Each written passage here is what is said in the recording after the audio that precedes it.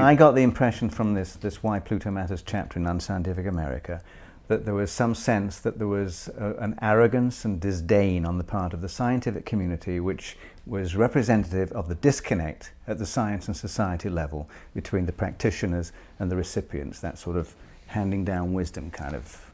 Well, I can't comment on what their interpretations are. I can tell you that there was a lot of talk about the fact that the astronomers should listen to the public about how we might classify our cosmic objects.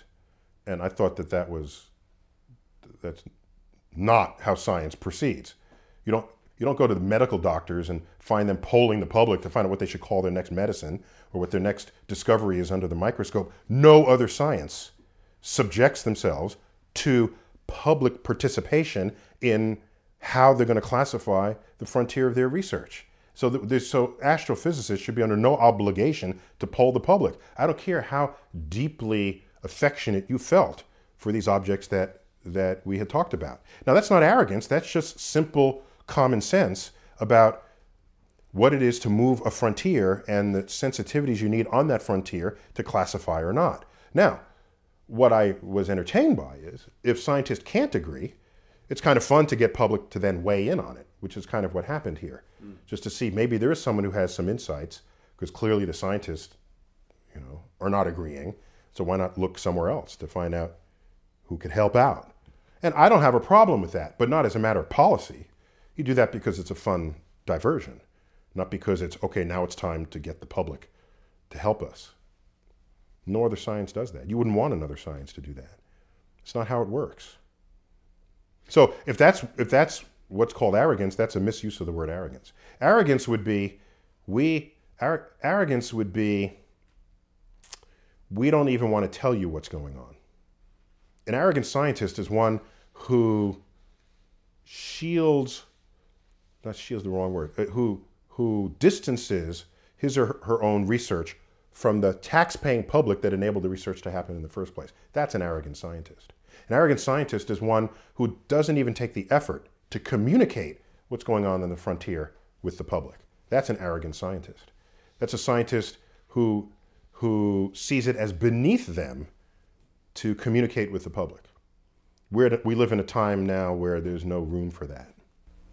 But it's very difficult, isn't it, to figure out how to do that? Because let me take the case. No, bull. It's more difficult to figure out how the universe works. And we have people actively engaged in that. It's more difficult to understand the structure of the atomic nucleus. That's more difficult than figuring out how to talk to another human being. I don't buy that for a minute. It's just a matter of spending some brain energy, some of the formidable brain energy that's otherwise deducing the nature of the physical world. Now figure out how to talk to your neighbor. Just take a class in interpersonal communication. That's not hard. Just do it.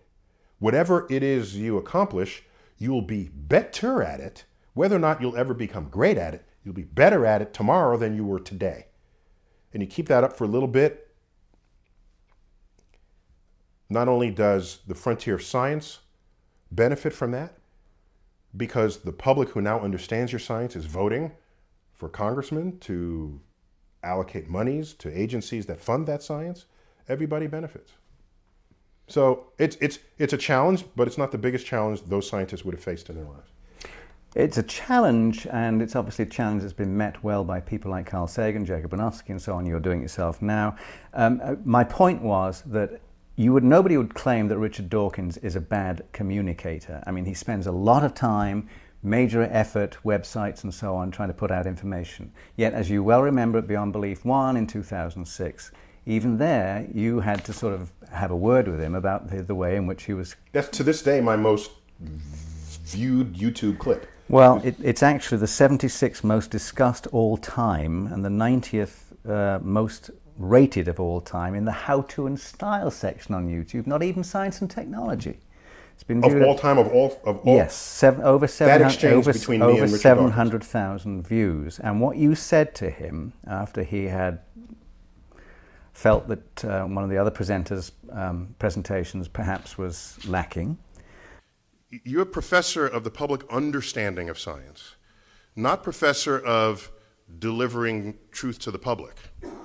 And these are two different exercises. One of them is you put the truth out there, and like you said, they either buy your book or they don't.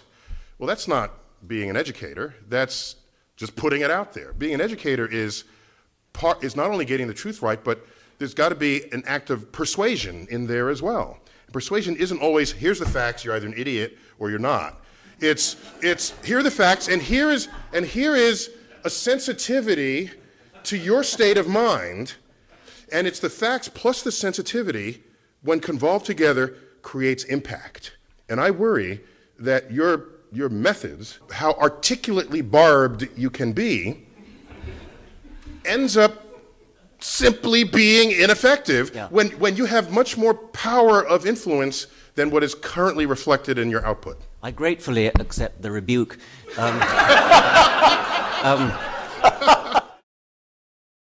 And everyone broke out in laughter because no one expected that. And they were ready for a fight. It was a nice exchange, but this does make my point that it is not as easy to convey very complicated information at a level that is satisfactory to the practitioners of it and is informative to the recipients of it. It's hard, but so what? So do we choose to do things because they're easy? No. I sound like Kennedy. We choose to do it because it's hard.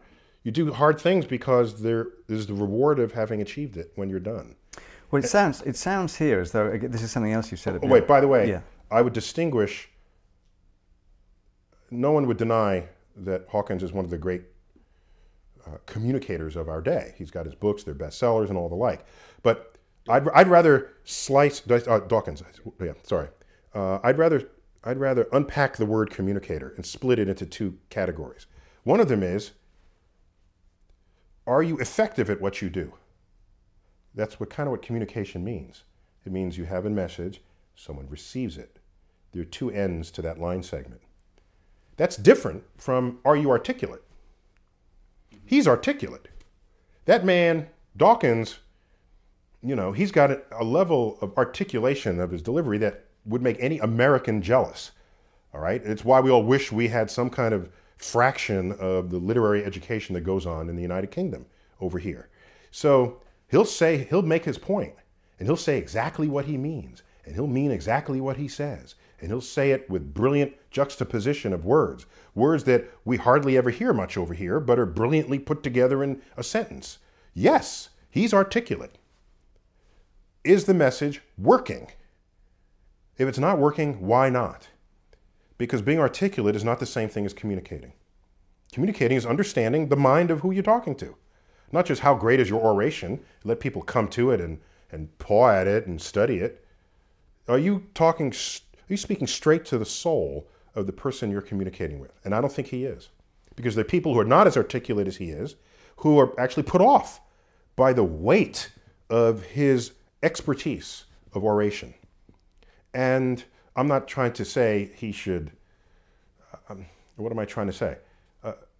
I'm trying to say that if he spent more time studying the mind of his listeners and wanted to have an effect on that mind, he would not communicate in the ways, he would not speak in the ways that he does. Because there's a sharpness to it. There's a wit to it. It's so sharp and so witty that it's almost aggressive. And it can turn people off, and it does turn people off.